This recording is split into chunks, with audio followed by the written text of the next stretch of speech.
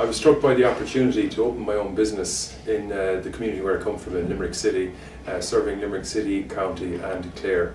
I was also struck by the philosophy of Homeinstead itself, which is all about providing personal-centred care to loved ones and families who are under pressure to stay at home. Homeinstead senior care is a concept that most people empathise with.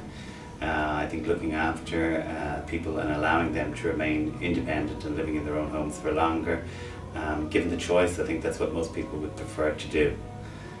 So it's very easy to buy into that concept, and also I think it's exciting to be part of a business that's growing.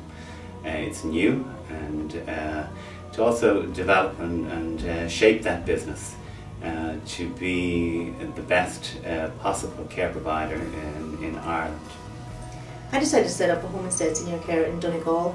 I seen the niche in the market anyway when I was working for the home care services or the health care services rather in Donegal. And I seen when Mary Harney came out with home care packages that we didn't have the kind of services or quality of services that were required in Donegal.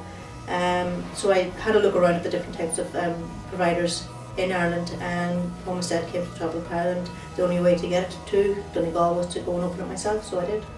Heather and I started our Homeinstead Senior Care franchise in Galway, coming from Heather's dad, who had a franchise in Greensboro, North Carolina.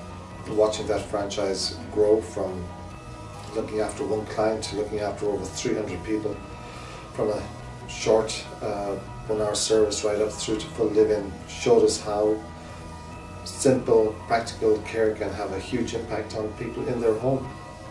We looked at Homeinstead 4 years ago, my wife Anne and myself. Anne has got nursing background and I've got business background.